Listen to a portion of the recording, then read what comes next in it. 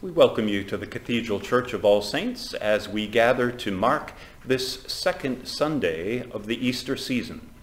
A reminder that you can find the text, today's bulletin, on the Cathedral Church of All Saints website under the Information tab under Newsletters and Bulletins. And this morning our service is that of a morning prayer, and I welcome Brother Dylan with me this morning.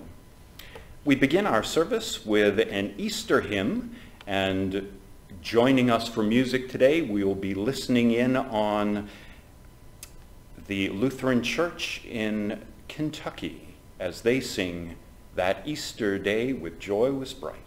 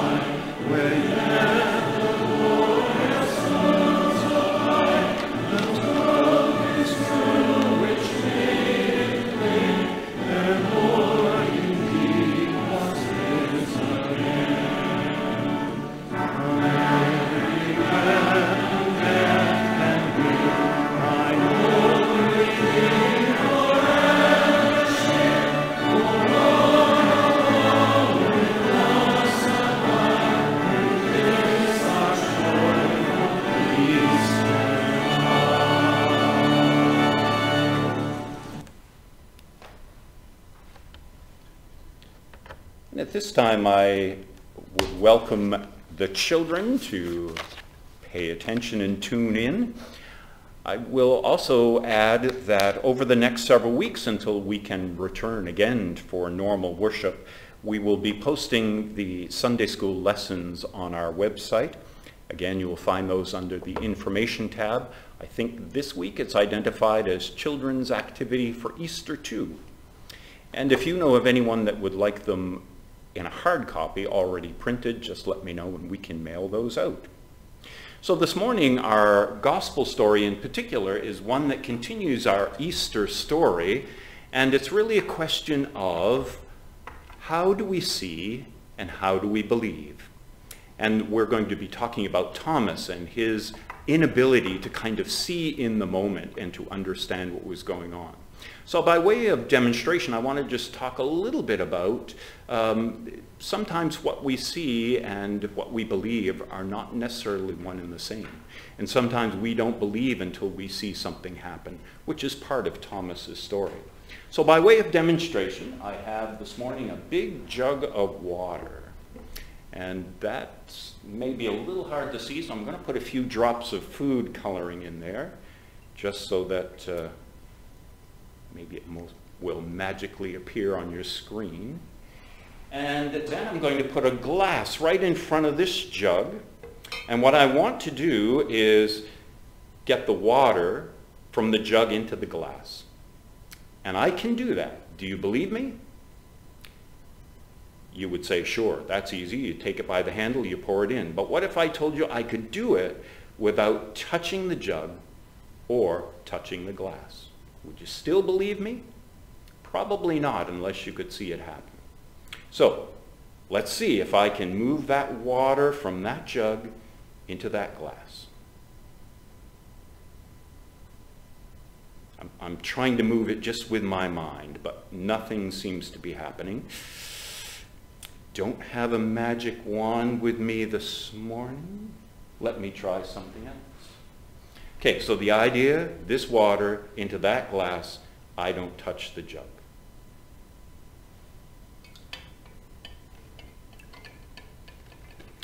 I'm not touching the jug.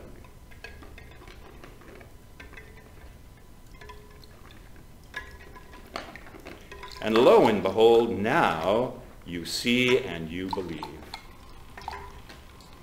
and have a little mess for Maureen to clean up here afterwards. Sorry, Maureen. You see, you believe. That's part of today's message, how the gospel teaches us the stories of Jesus, and at some point we have to take those messages to heart, live them, and learn. Amen.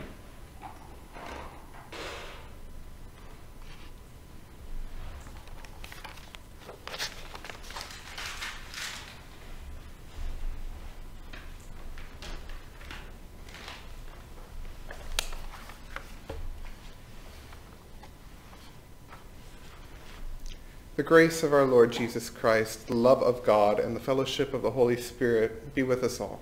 And also with you. Let us pray.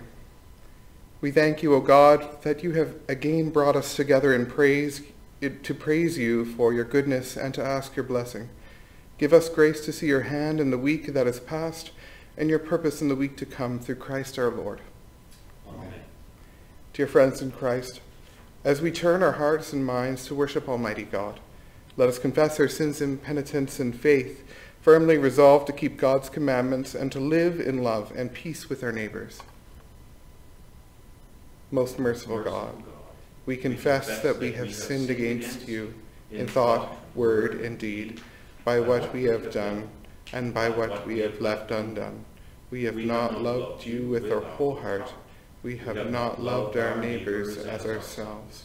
We are truly sorry, and we humbly repent. For the sake of your Son, Jesus Christ, have mercy on us and forgive us, that we may delight in your will and walk in your ways, to the glory of your name. Amen.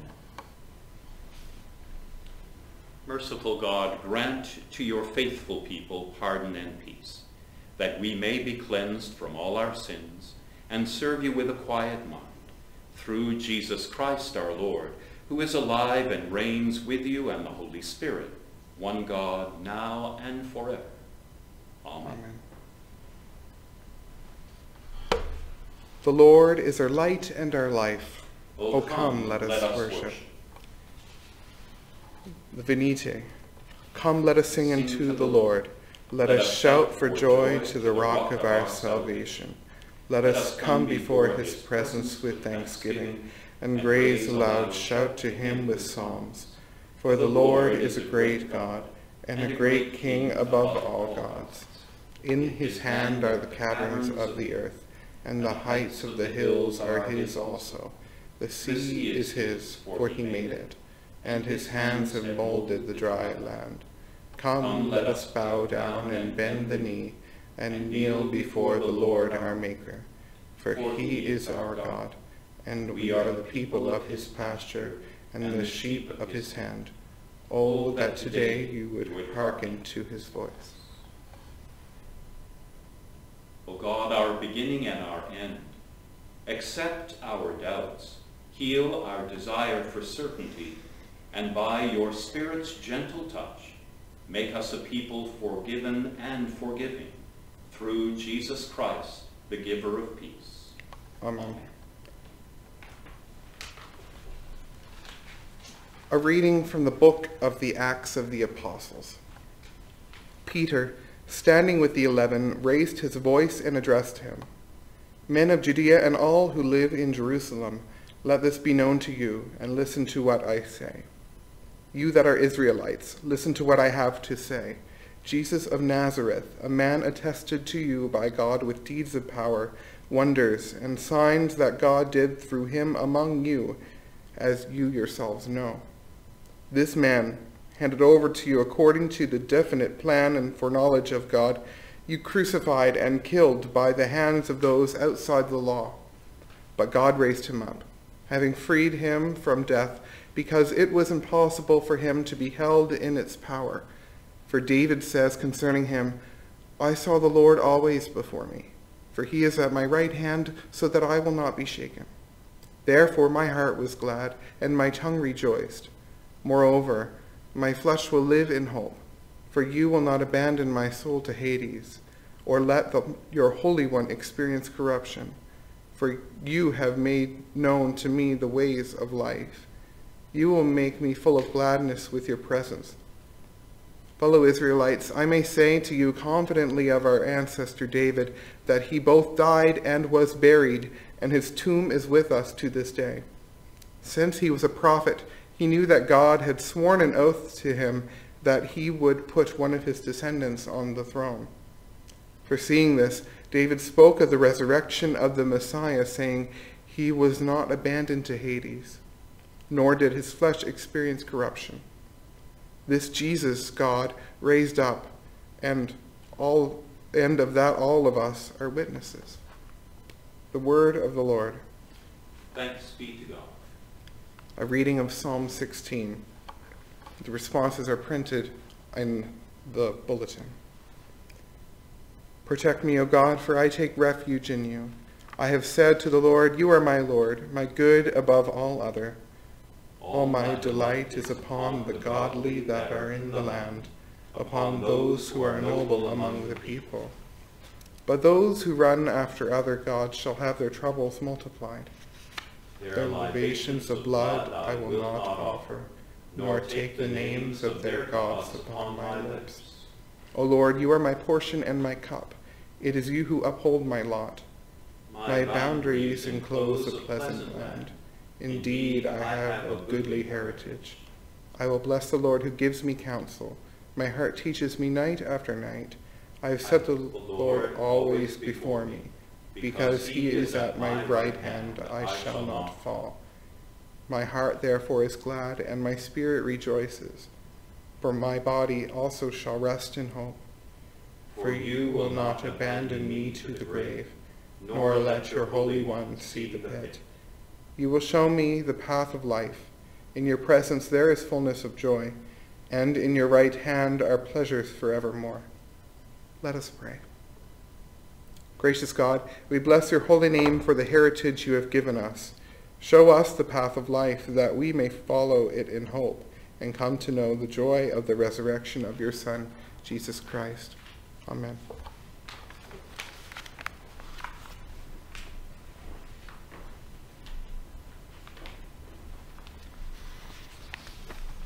And the Holy Gospel today, written in the Gospel according to St. John, the 20th chapter, beginning at the 19th verse.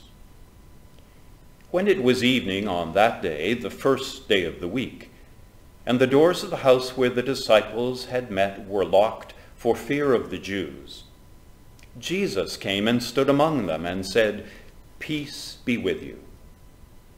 After he said this, he showed them his hands and his side. Then the disciples rejoiced when they saw the Lord.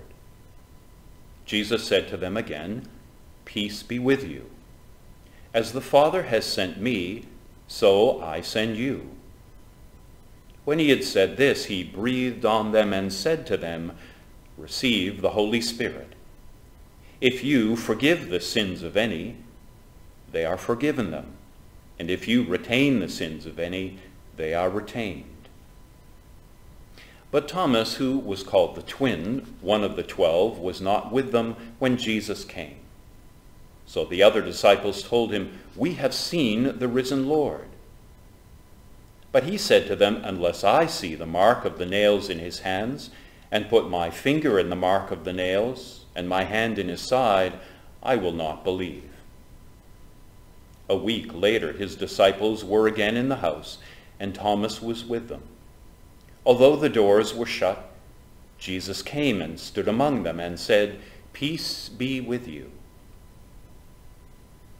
Jesus came and stood before Thomas and said, "Put your finger here and see my hands. Reach out your hand and put it in my side. Do not doubt, but believe." Thomas answered him, "My Lord and my God." Jesus said to him, "Have you believed because you have seen me? Blessed are those who have not seen and yet have come to believe."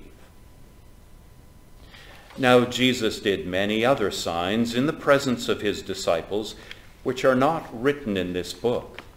But these are written so that you may come to believe that Jesus is the Messiah, the Son of God, and that through believing you may have life in his name. This is the gospel of Christ. Praise to you, Lord Jesus Christ. And may the words of my mouth and the meditation of our hearts be now and always acceptable in your sight, O Lord, our strength and our believer. There is a poem by the author and poet Carl Sandburg entitled Fog. And it reads, "The fog comes on little cat feet. It sits looking over harbor and city on silent haunches, and then moves on." Now it seems to me fear is like that too. Fear sneaks in quietly, subtly, sits watching and waiting. And sometimes it moves on in the same way it came, but sometimes it remains. Fear. As an emotion, it can at best make us doubt the reality we see before us, and at its worst, it can cripple us. To quote singer-songwriter Bruce Springsteen, "Fear's a powerful thing.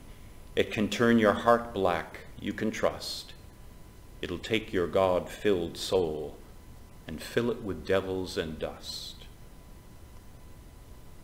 And it can be so imperceptible at first that it creeps in like the fog until we find ourselves lost in it.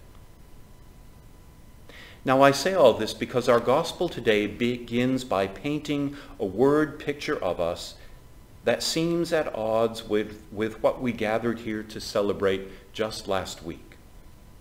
Jesus, the beloved teacher, healer, prophet, and Messiah, had died, only to rise again. We pick up the story in John's Gospel where we left off last week, after the discovery of the empty tomb. When it was evening on that day, the first day of the week, that day, our text reads, that same day, hours after Mary had gone before first light, while it was still dark, noted John, after the Sabbath had passed, to visit the grave of her beloved Rabboni. And upon arrival, she finds the stone rolled away and the tomb empty. Talk about fear creeping in. What has happened?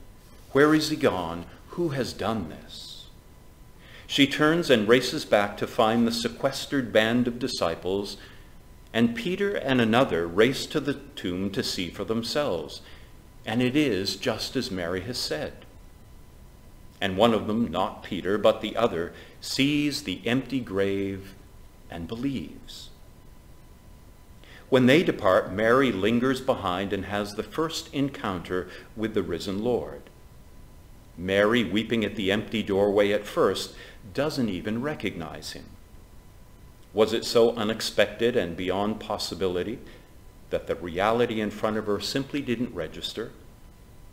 Was it fear and grief that clouded her vision of him? But once the penny drops and she knows who it is that stands before her, he sends her back to tell the other disciples that she has seen the risen Lord. And she tells them the things he had said to her. So here it is, nightfall of that same day, and the disciples are all together now behind doors, shut and latched, in hiding, out of fear, John says, of the Jews. Not fearing the Roman authorities, notice, but fearing their own people. That's the power of fear. When your foundations are so shaken that you no longer trust your own. And maybe they even fear Jesus. If indeed he is alive, what must he think of them? And so it is that the first words Jesus speaks to them when he suddenly appears in that locked room is a message of comfort and relief. Peace be with you. The Hebrew word here for peace is shalom. And shalom is much more than our simple translation of peace. It is multi-layered. And while, yes, it means peace, it is far wider and more encompassing and disarming. for it speaks of harmony, wholeness, completeness, prosperity, welfare, and tranquility. And shalom can also be used as a blessing in saying both hello and goodbye. Jesus, in these opening words, both recognizes the fear and unbelief they are experiencing, but also acknowledges their brokenness, how their very faith foundations have been shaken. He speaks this word to reassure them, to restore them to the relationship that once was. Peace be with you.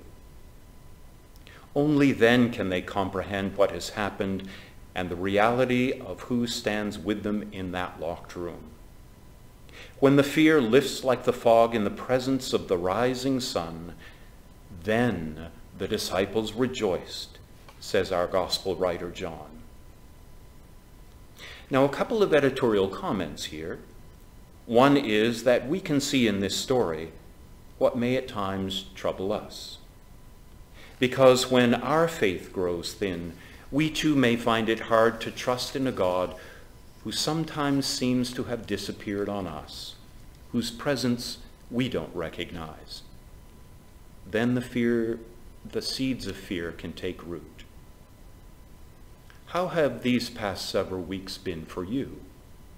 As the number of infections continue to grow, both around the world and in our own province and city, things we once gave no thought to fill us with suspicion and dread.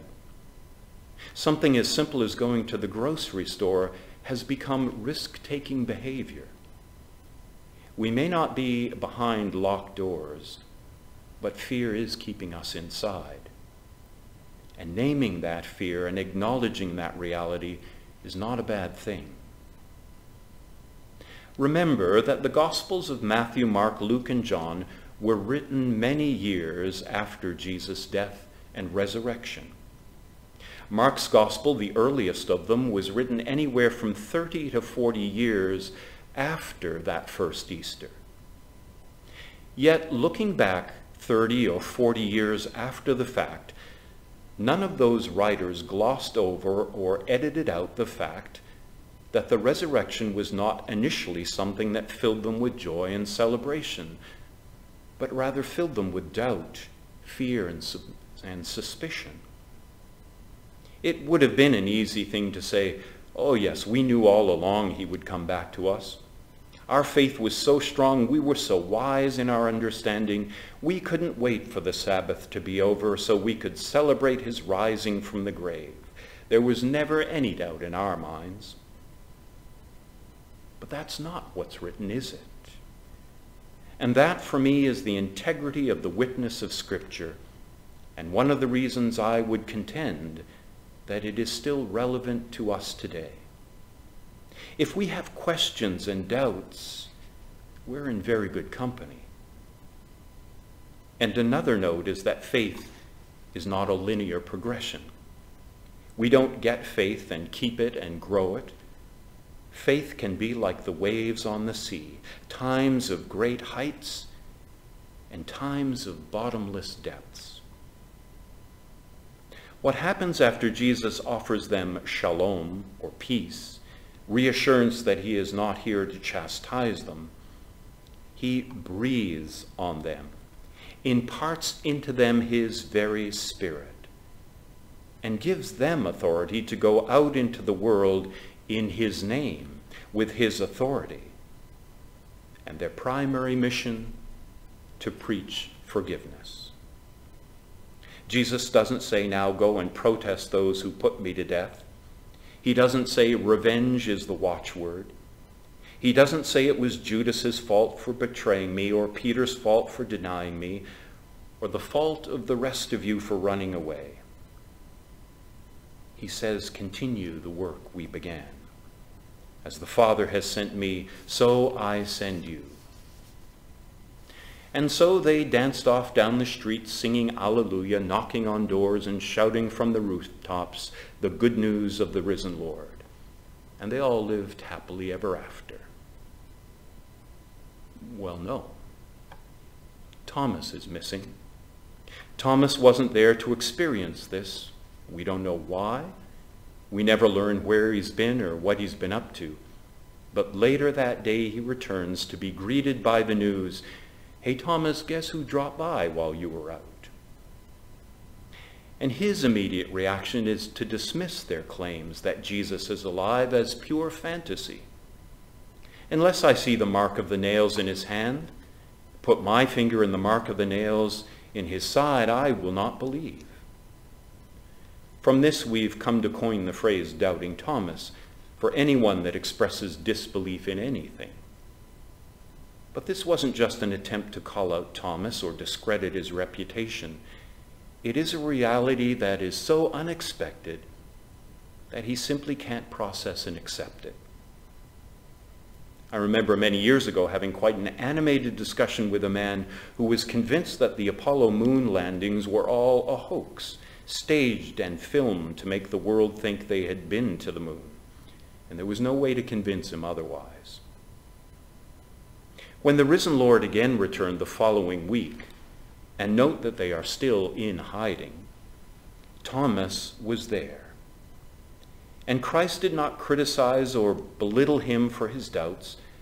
Rather, he affirmed Thomas in his doubting and helped him move beyond the doubt into faith. He understood Thomas's initial skepticism. How do we believe in something we've never seen or never experienced? This is true for us too. Having doubts about our faith is nothing in and of itself to be ashamed of or to be escaped or hidden from. For us, in our uncertainties, Thomas can be our patron saint. Thomas is the one who can give us the courage to face our doubts and our fears.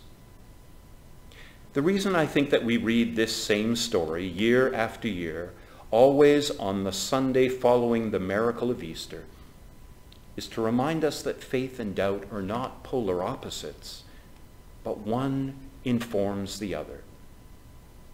It is not saying that we should hold out on believing until we have concrete proof, but it does say that ours is not a blind faith either. The Christian faith does not say that reality takes a back seat when we walk into the church. In fact, this passage reminds us of the hard ground we sometimes walk between faith and reality. There is a wonderful quote of the late astrophysicist Carl Sagan who said, "Absence of evidence is not evidence of absence." The last thing I would point out in this gospel account is that when Jesus returns to them, recognition is not immediate. That is one of the curious aspects of the whole resurrection narrative, which again the gospel writers do not deny, cover up, or edit out. Mary thought he was the gardener. Jesus must show his wounds to convince these disciples today and Thomas of who he truly is. On the road to Emmaus story, he appears as an unknown traveler. When he comes to the beach on a morning weeks later, as the disciples are once again gone fishing, he is unrecognizable at first. How may Christ be hidden from us today because we simply aren't looking with the eyes of faith? Blessed are those who have not seen and yet have come to believe, Jesus says to Thomas. The governor of New York this week, Andrew Cuomo, said to New Yorkers, "I appreciate your prayers, but what good are they unless they translate into actions?" And I would say, look again. Absence of evidence is not evidence of absence. The Anglican Episcopal Cathedral Church of St. John the Divine in Manhattan is being turned into overflow patient space for nearby Mount Sinai Hospital. How do we explain those who day after day put themselves in harm's way? Doctors, nurses, cleaners, truck drivers, food delivery persons, even those that heed the advice to stay the blazes home, are reducing the risk for others. Says Fred Buechner, I think that Christ dwells deep down in all of us, believers and unbelievers both, and that again and again, whether we realize it or not, he brings us healing and hope. I think there have been moments for all of us when the hand we reached out to another's need was not our hand, but Christ's hand. And moments when the tears that have come to our eyes at another's sadness or joy, or even at our own sadness or our own joy, were Christ's tears. It is not the eyes of the head that we see truths like this, but with the eyes of the heart. Jesus said, "Blessed are those who have not seen and have yet come to believe." Our passage this morning ends with this note by our gospel writer John. "Now Jesus did many other signs in the presence of his disciples, which are not written in this book. But these are written so that you may come to believe that Jesus is the Messiah, the Son of God, and through believing you may have life in his name."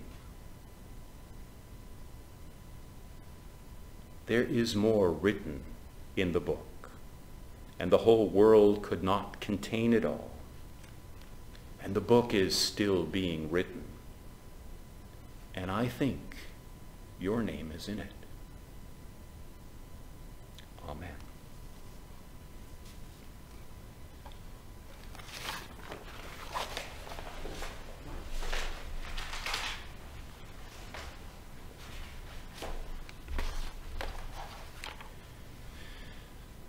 Let us confess the faith of our baptism.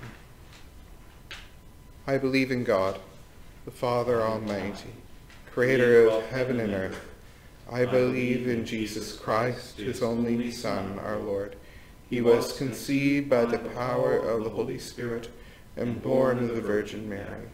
He suffered under Pontius Pilate, was crucified, died, and was buried. He descended to the dead. On the third day he rose again. He ascended into heaven and is seated at the right hand of the Father. He will come again to judge the living and the dead. I believe in the Holy Spirit, the Holy Catholic Church, the communion of saints, the forgiveness of sins, the resurrection of the body, and life everlasting. Amen.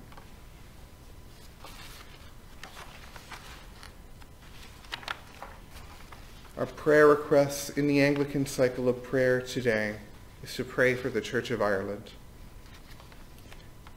In our own diocese, we are asked to pray for the Reverend Lorraine Otto Tangier and the retired clergy of Eastern Shore region, the Reverend Pamela Bishop and Bill, the Reverend Kathleen Knott, the Reverend Catherine Tate, the Reverend Tricia Ingram and Dave, and the widows of the Eastern Shore region, Mrs. Bernice Logan and Mrs. Sandra Wagner.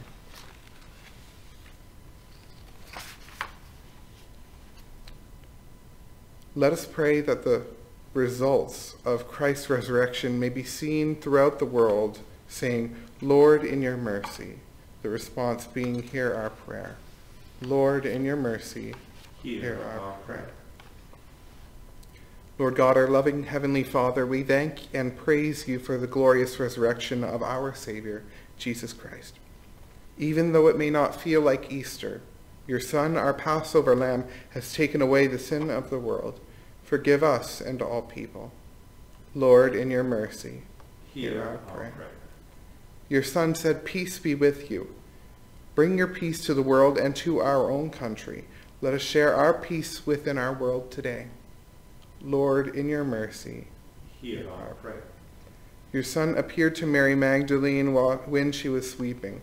Comfort those who are sad, anxious, lonely, depressed, or grieving due to this isolation and uncertainty.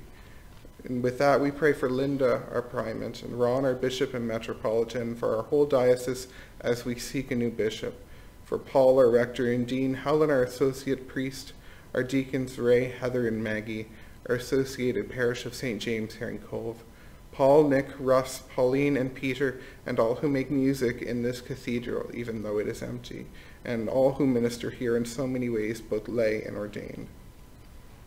We pray also for those who have asked for our prayers, remembering Pat and family, Dennis, Martha, Tim, Shelley, Leland, Joan, Marion, Keegan, Susan, Suzanne, Nadine, Pam, Dawn Marie, Laura, Freya, Mary, Barry, Nicole, Alex, Kathy, Joanne, Paula, Beryl, Jack, David, Bruce, Chris, Gordon, Brian, Geraldine, Evander and family, Charles and Kevin. Lord, in your mercy, hear our prayer. Your Son met the women and asked them to tell the disciples about his resurrection. Guide Christians everywhere to witness the resurrection within their lives. Lord, in your mercy, hear our prayer. Your Son proclaimed himself to the disciples, to the 2 disciples from the Scriptures, and made himself known in them with the breaking of bread. Reveal him to us and all people through the teaching of your word. Let others know him through our own kindness and love. Lord, in your mercy, hear our prayer. Your Son strengthened the faith of Thomas by telling him to touch his hands and sides. Reassure those who are troubled by doubts and strengthen their faith in your goodness. Bless all those who doubt. Lord, in your mercy, hear our prayer. Your Son conquered death by his death and won the victory by his resurrection. Be with those who are dying and lead them to life with you forever.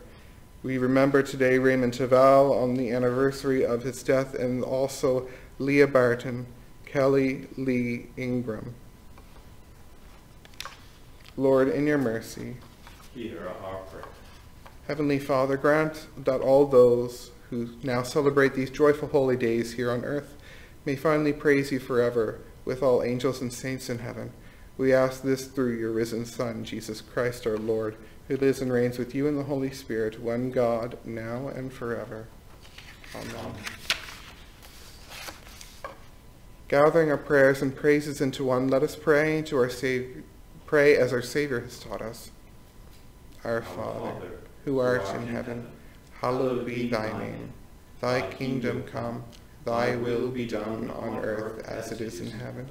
Give us this day our daily bread, and forgive us our trespasses, as we forgive those who trespass against us.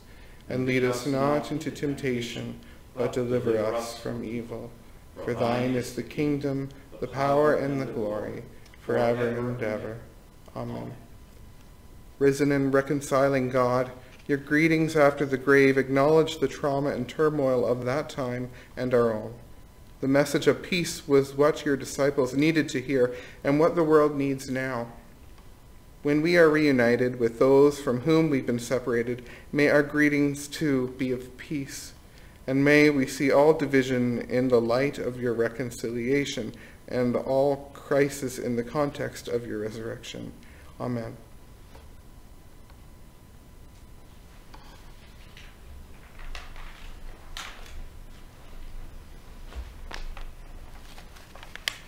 Once again, thank you for joining us in worship. And again, throughout the week, we will have a midweek service that will be posted about noontime. And we will continue this pattern of Sunday worship until we are able to open our doors again. So as we go forth from this place, we ask God's blessing. The peace of God, which passes all understanding, keep your hearts and minds in the knowledge and love of God and of his Son, Jesus Christ our Lord. And the blessing of God Almighty, the Father, the Son, and the Holy Spirit be with you this day and always. Amen. And a concluding song, Alleluia, Alleluia.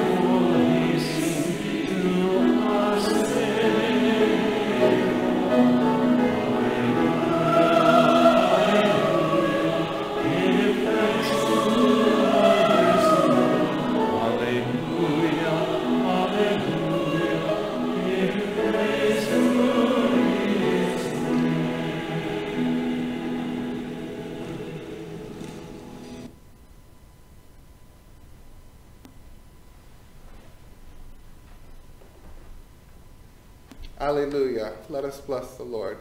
Thanks be to God.